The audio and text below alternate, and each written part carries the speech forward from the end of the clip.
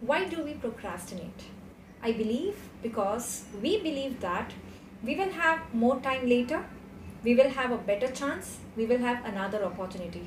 But my dear friends, let me tell you that time is a finite resource. A moment once gone can never come back, no matter how much money you spend on it. So time is actually much more important than money. So what can you do to beat procrastination? You can use this, which I use on my daughter, basically to make her do things which she does not do. So that is called the rule of 5. So whenever I call her for an important task, and if she's not coming, then I start counting 1, 2, 3. And by the time the 5 arrives, she is there doing the task. So that's when I realized that maybe we can apply this on ourselves as well.